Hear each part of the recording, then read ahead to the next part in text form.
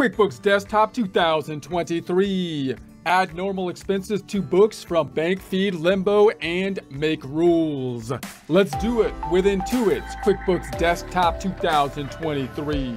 Support accounting instruction by clicking the link below, giving you a free month membership to all of the content on our website, broken out by category, further broken out by course. Each course then organized in a logical, reasonable fashion, making it much more easy to find what you need than can be done on a YouTube page. We also include added resources such as Excel practice problems, PDF files, and more, like QuickBooks backup files when applicable. So once again, click the link below for a free month membership to our website and all the content on it.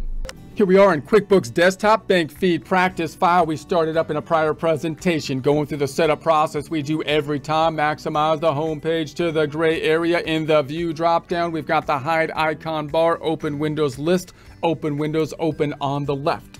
We're going to now open up the major two financial statement reports, balance sheet and income statement, or profit and loss, which we have not done in prior presentations because we haven't added any data to them. We will be adding data to them this time through the information we got from the bank feeds. Every time we enter a transaction, whether it be from bank feeds or from a transaction in the accounting process, we want to visualize in our mind what will be the impact on the end result, the major financial statements, balance sheet, income statement, or profit and loss, and the subsidiary reports related to them. So to open them up, let's go to the reports dropdown, company and financial, profit and loss first, and I'm going to change the date range up top. I'm going to put it for the whole year, 01/01/22 to 12/31/22, and so we're going to be entering data within that year. If you're doing your practice problem at a different date, obviously you want to enter the data or have a range that will be including the date range that you'll be entering the data within.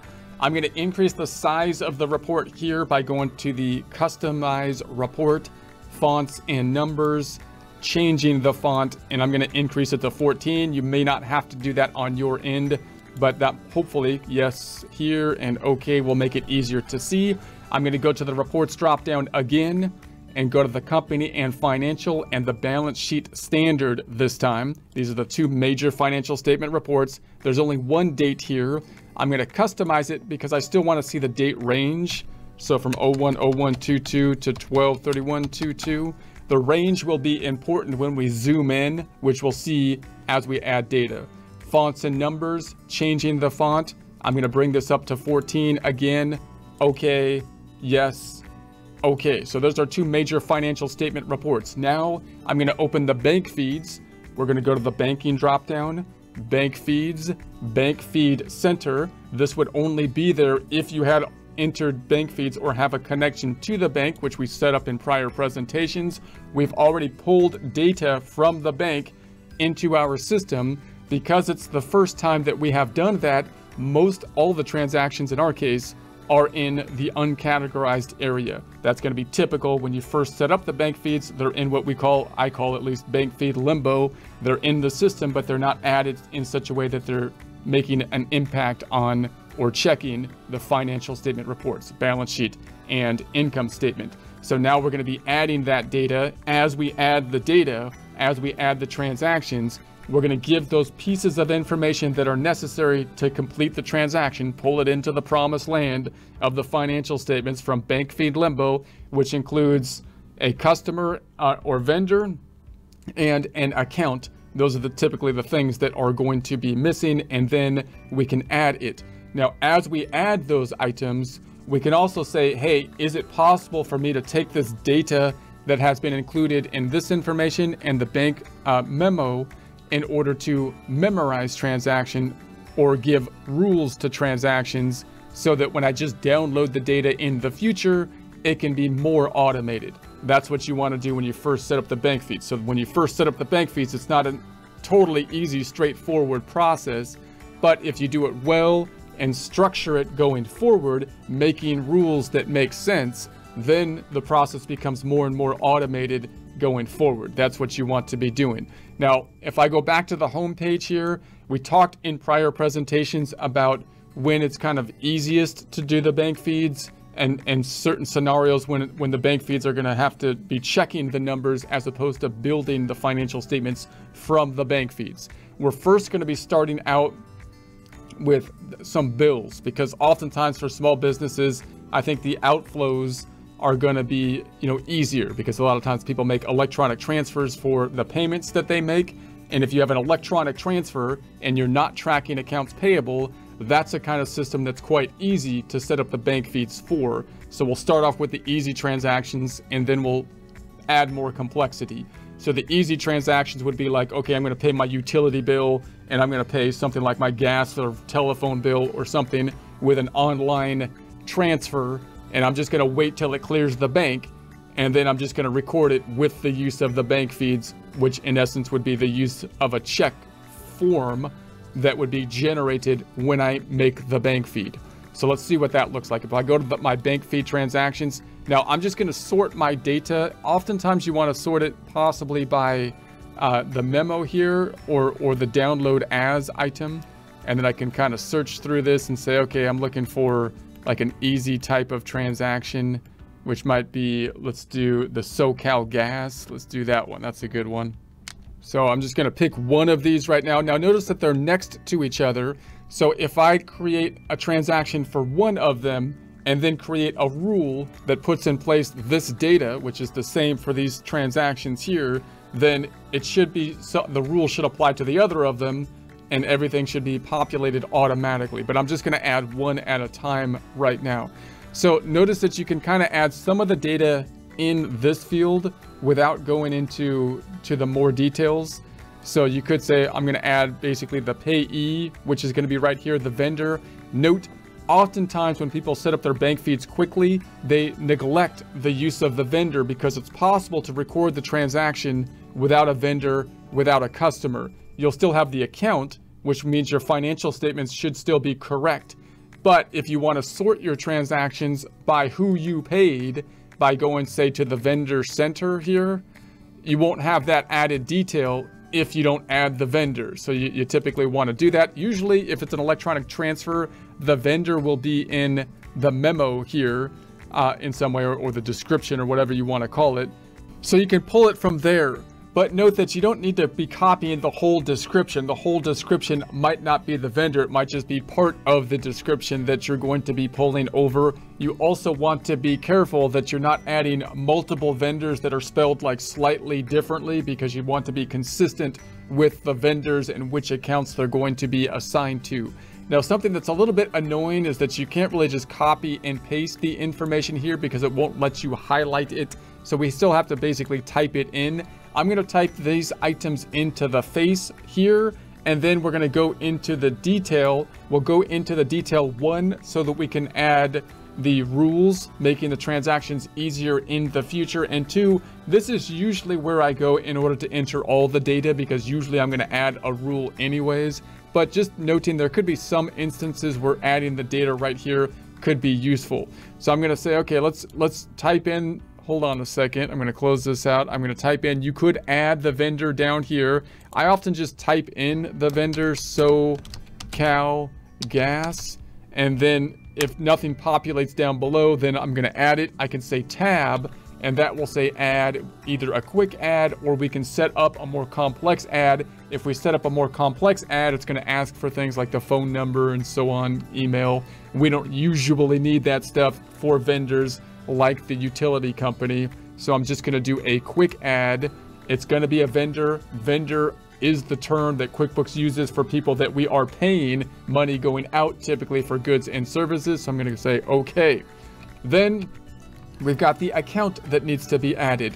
Now in the chart of accounts, it's over here in the lists drop down in the chart of accounts. This was set up as the underlying foundational thing when we chose the industry. For us, we didn't choose an industry because I want to create accounts as we go, which can be a great tool to really customize your accounts and not be bloated and have too many accounts. However, if you choose a chart of accounts from an industry, then you're going to want to, as you're entering the accounts, see if the account that you need is here. Some of the accounts are kind of, you would think, somewhat standardized. However, there's a lot of leeway, especially in the expense accounts, in terms of what accounts you want to use that will be best for your internal use and purposes. So general best practices: if there's an account, use it that matches what you want. If it's not worded exactly the way you want it, you can go in here and reword the account by right-clicking on the account and editing it to change the name of it.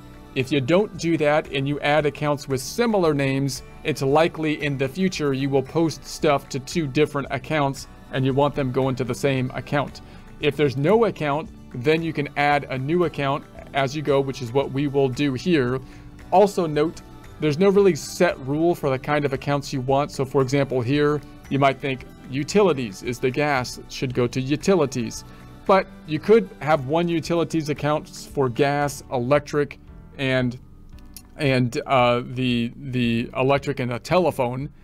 But oftentimes people break out the telephone these days, so you could break that out. You could also have a parent account for utilities and then have underneath it the 3 accounts: telephone, gas, and electric, for example. So you have different options just in terms of how you would like to format things.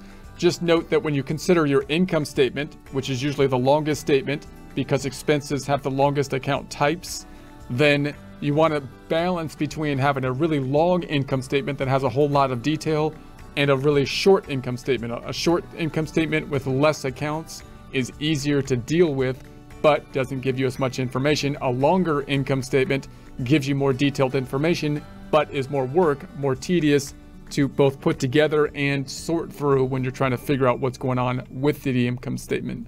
All right, let's go back to the bank feeds, and I'm just gonna call it utilities, and then tab. It's gonna ask me to set up the account, set it up. I'm gonna make it an expense type of account. Money going out is typically, but not always, an expense type of account because we might be buying like assets, furniture, and equipment, for example. I'm gonna call it utilities. If I did set up a sub account, then if I made a utilities the parent account, I could set this up as a sub account of utilities, which would line it up underneath utilities and call it gas or something like that. I'm not going to put a description, not required, or a note. I don't usually use the tax mapping. I have a course on that. It's got potential to use, but oftentimes it's not completely useful due to the logistics of it. I won't get into that now. I'm not going to deal with it. We're going to say save it and close it. So then I'm going to go into this item with the drop down instead of adding it right now. I've got the information I need to add it, but I'd like to add a rule, number 1, because I don't want QuickBooks to just do the rules themselves because they're not going to be specific enough. I want to add my own rule. And I also just want to look at the details here because this is usually how I enter the data in any case. So you got your information up top, you got your date, you've got your memo, and then this is what we have added, the payee. This is the account that we added. And then if it's billable, you can mark off billable here. I won't get into the billable components too much, just to note that a billable item means that if you're paying something out and then you want to bill it or add it to an invoice, have it be part of the invoice, you can use that billable feature. Again, I won't dive into more detail than that at this time. You could also have more complex transactions sometimes, meaning cash is going to go down, for example, here, $37.66, but you might have 2 accounts that you need to go to down below. This happens oftentimes when paying off a loan, for example, in which case you can add an account so that this is called splitting in QuickBooks. You can split the account down here. Cash is going down, the other side going to these 2 separate accounts. I'm going to close that back out with the trash can. I'm going to create a rule down below so that in the future, this will be automated. So I'm going to say create a rule. Now the rule, again, I can't always just copy this. Like, I'm tempted to be able to copy and paste that, but it doesn't always let me do it.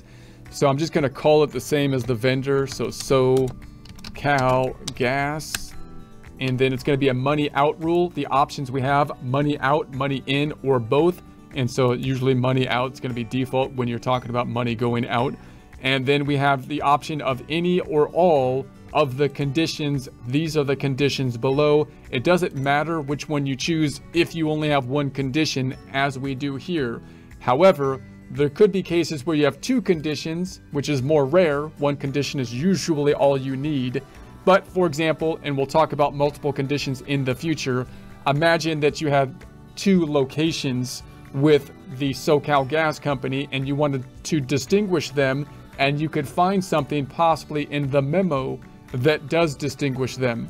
So then you might want to have one condition that would be, this is coming from the description and I want it to match or possibly contain this information, and then you can add another one possibly from the memo that includes possibly some numbers that are going to be distinguishing factors of the location that can then allow you to break out to separate accounts for those two locations. We'll talk more about that later. I'm going to exit or close trash can this one. This is our description. So we have description, memo, and amount. So the amount you can have equal to, greater than. That's not the most common usage, but again, you can imagine scenarios where you might say if it's over a certain amount, you might have it as an asset. Under a certain amount, you might have it as an expense. We'll talk more about that later. Usually you're looking at the description, and then you have the begins with and contains, does not contain, ends with, or matches. So oftentimes you're looking for a match or contains.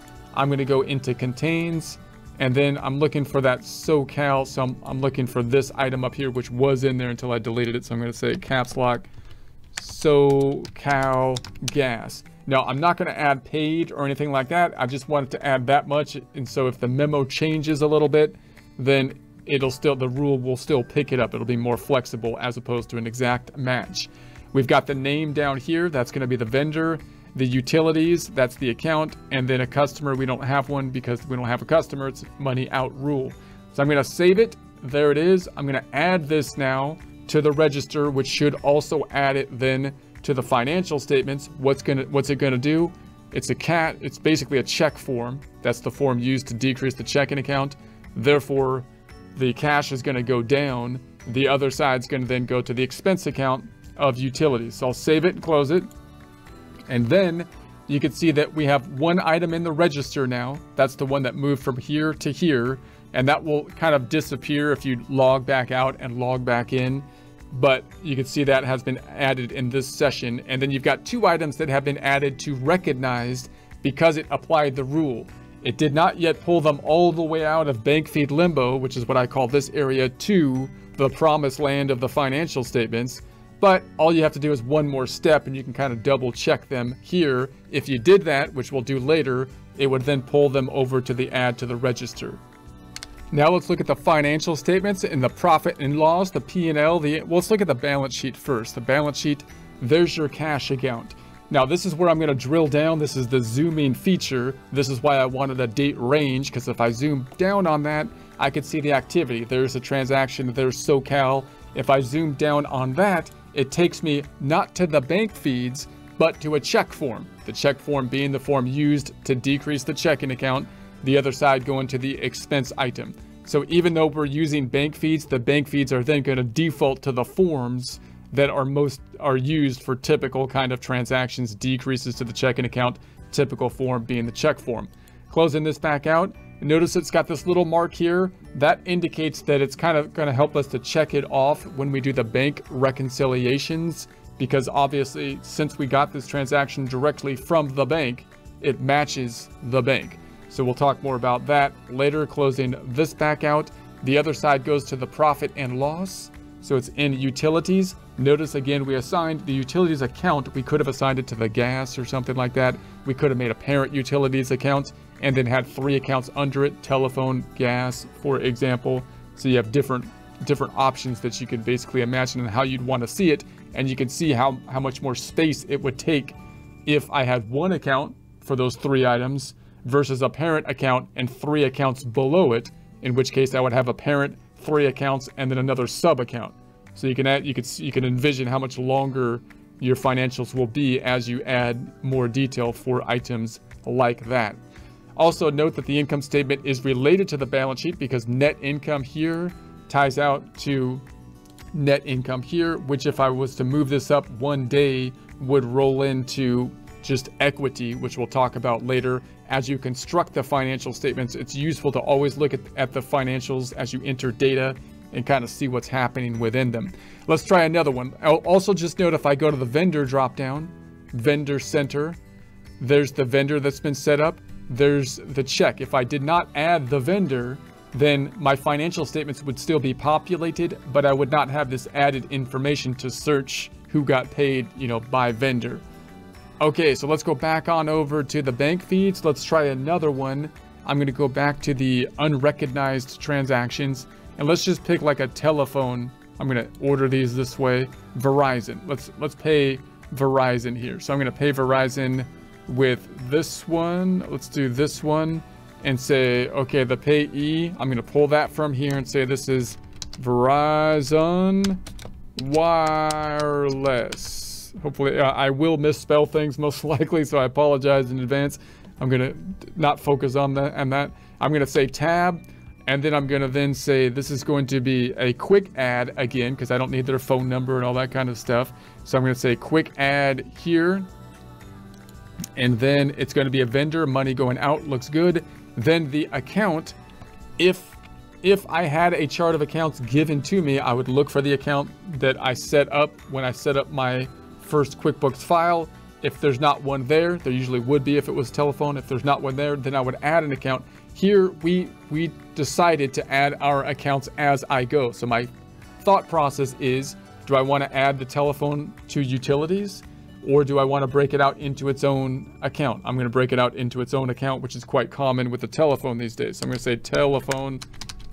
We also you could imagine, have multiple telephone accounts. You might have a wireless account and a land account. Maybe you want to break those out for some reason.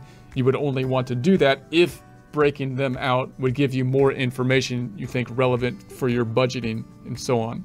So let's go ahead and say tab. It's going to be setting it up. It's going to be an expense. That's typically the default telephone. It's not going to be a sub account because I decided not to make it a sub account of a parent account of utilities, but just have them completely different accounts. Utilities now to me meaning gas and electric, telephone being separate, no description, note, no tax assigned. Save it and close it. And so now I'm going to go onto the right. I'm going to add more details so I can see this screen and add rules. So now we've got the date. We got the downloaded as information up top. We added that. We added this. We're not going to do with the billable. That looks good. Let's create a rule with it. Now the rule I'm just going to create as the same name as the vendor. I'm just going to call it Verizon Wireless. And I can say all or any, doesn't matter because I only have one item down below. Within the description, I want it to not match. I'm just going to say contains is enough for me. I don't need payments. If it says Verizon Wireless, that should be good enough to go. So the name, looks good. Telephone, that's the category or the account. So that looks good. I'm going to say save it, and then we'll save to the register here as well. And notice it's telling me it's 90 days old. That's because I've got my rules in place. So I'm going to say save and close. Those are reminders, not really rules. Those are in, by the way, the edit drop down preferences, and you're in the reminders here, or this is where a lot of reminders are, company preferences. Now note, these reminders can be useful if you're working in real time, but if you're not working in real time, then they can be kind of annoying. So oftentimes you want to turn off the reminders if you're entering like a whole year's worth of data. And that'll save you some time. The other setting is up here in accounting up top, and then company preferences, warn if transactions are 90 days in past. I'm going to undo that. Warn if transactions are 30 days. Now these are great things to have if you're working real time, but we're not, and so they can be annoying. I'm going to close this back out. And so our dates should be correct too, because we're pulling this stuff in directly from the bank. So it's going to be showing the bank date. That's the date cleared at least. Okay, so then we've got the two transactions now have been added into the register, and now we've got recognized transactions, 4 of them now that could just easily be pulled over, but I'm not going to do that yet at this point. Let's first go to the profit and loss, or let's go to the balance sheet. And then on the balance sheet, if I double click here, there's the 2 transactions. Here's the Verizon. They're both check type of forms. If I go into Verizon, double clicking goes into the check type form. The other side go into the expense account down below. Closing this back out, closing this back out. In the profit and loss, Now we've got the telephone and the utilities. If I go into the telephone, there's the check form. Double clicking on it, there's the actual check form that was created from the bank feed. Closing this, I can see that the net income here matches what's on the balance sheet. Assets equal liabilities plus equity. Obviously, we have to enter the beginning balance for the checking account. We'll deal with that later. And so, but you can kind of get an idea of how these forms are going to be related. If I bring this up a date, notice that that net income will roll into owner's equity, right? That's just trying to tell you how net income ties into, in essence, the balance sheet. If I go into the vendor center, we've now got our 2 vendors, which we can sort our data, by the vendors on the right-hand side for that as well. If I go back into my bank feeds, the rules now are up top. So now I've defined the rules. If there's changes to them, I can go into these rules. I can edit the rules and dig into them in more detail. We'll get into more detail about more complexities in the rules later. But as you're entering transactions, you want to always keep the rules in mind so that you're the ones setting the rules. So you don't have just a mess of rules that you don't understand, that were made automatically and might not be as specific as you want them to be. So you'd like to actually be in control of the rules is what I would suggest, as opposed to having QuickBooks kind of making the rules, because it might not be as specific. Okay, so that's going to be generally it. Notice the other report that you want to keep in mind is the accounting and taxes trial balance. I'm going to change from 010122 to 123122 and customize this one and go to the fonts and numbers, changing the font. Let's bring this up to 16. Now, this is an accounting report because it has debits and credits, but even if you don't understand debits and credits, it's got the balance sheet on top of the income statement. So it's a great place to go to just look at what has happened, drill down on the activity in one place without all those subtotals kind of getting in the way. So we're going to add some more transactions in the future. So we will add some of these in the recognized transactions in the future. And notice again, our strategy is to look at the ones that are easiest to enter most of the times. And then when I go back to the home page, think about those transactions that are going to be more complex, where the bank feeds may not be enough to do it on its own.